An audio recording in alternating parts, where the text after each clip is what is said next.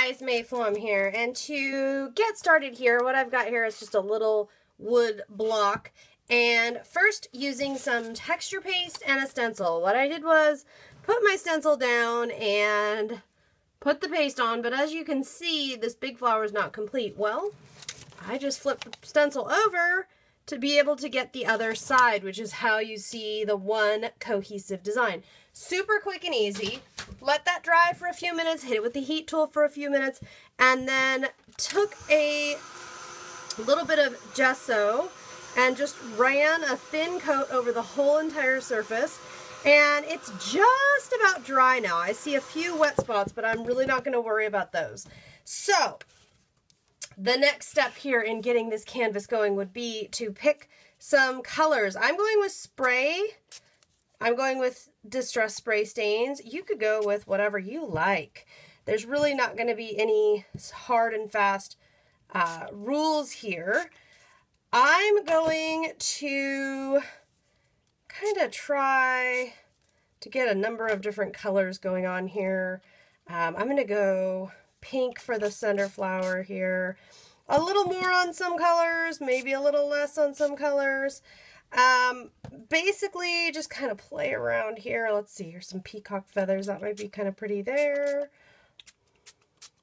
Okay, and I'm going to leave it alone. Right here where it is, I'm going to leave it alone. Just going to add, love these distress stains because look, if I just add a few squirts of water, I've got my whole entire canvas surface colored and set and just needs to dry in what?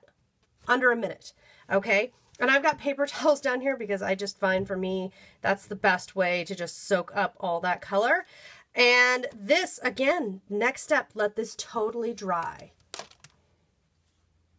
Once totally dry, I'm going to squirt this with a little bit of Perfect Pearls Mist in Copper.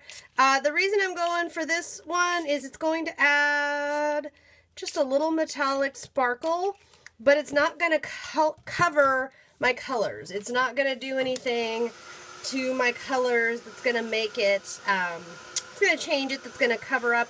It'll just add a great little sparkle in the right light. Next up, I'm going to jump in here with one of my Tim Holtz stamps and a little archival ink. This is one of the new script stamps, really liking it. And I am very lightly, because I don't want it to go in and like really get down in the lowered areas. I really just want to stamp this over the raised areas.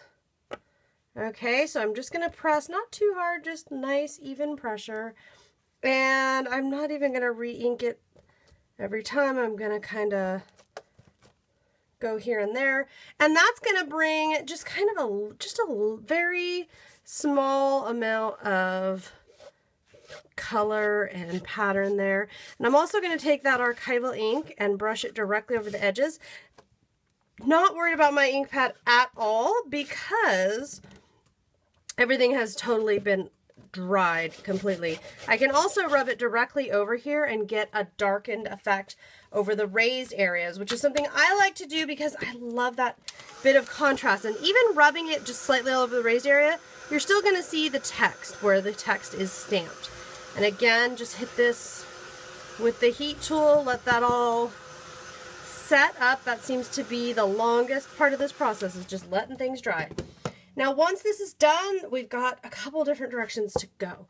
What I am going to do, and where my inspiration for this piece is coming from, is I am going to take, and now I just have to unbury it here, I am going to take a cameo. I'm going to use a cameo here.